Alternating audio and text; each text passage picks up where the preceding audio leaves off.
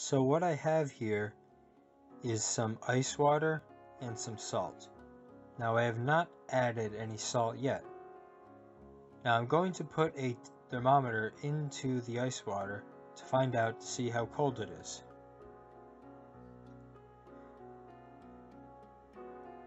So I mix it for a while. It takes a little while for the thermometer to get down, but over time it gets down.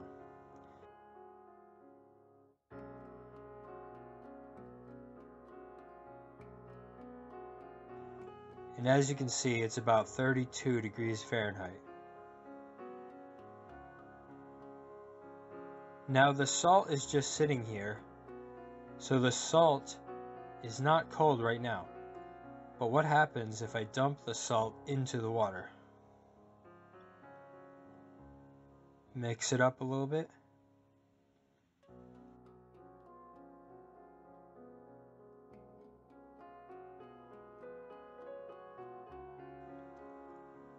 Now you can see that the temperature has gone down all the way down to 28 degrees Fahrenheit. Before they got put together, neither the water nor the salt was that cold.